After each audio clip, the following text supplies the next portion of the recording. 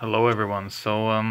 This is a Samsung UE40EH5200, and this unit had the problem that it was stuck in standby mode.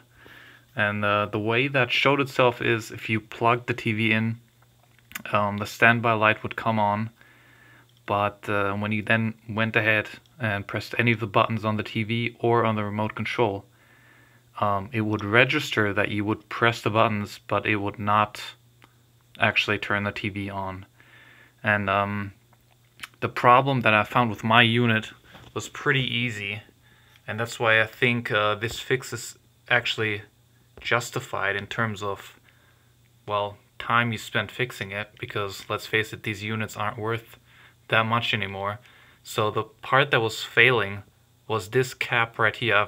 I've already changed it and went ahead and repaired it, but yeah, this cap was blown, and it's part of the standby circuit of the power supply that then switches the rest, the big transformer right here, when you press the button. So this was failed, and this was preventing the TV from actually yeah, exiting standby mode.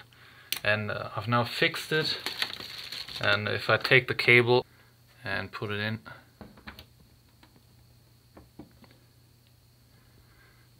I think you can see that the backlight now comes on and the TV actually powers up.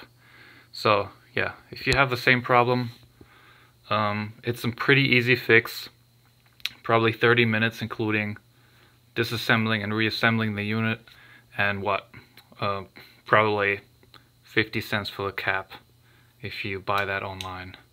So yeah, I think that is a fix that is actually justifiable in terms of cost, and yeah, I think you should definitely do it if you have the same problem.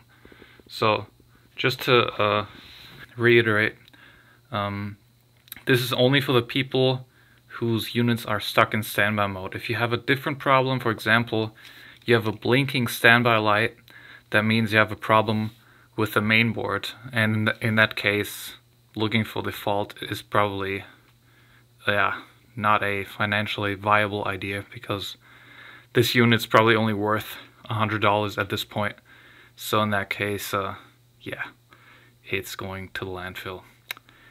Anyway, if this video helped you, yeah, give it a thumbs up, and if you have any questions, put them in the comments. Bye.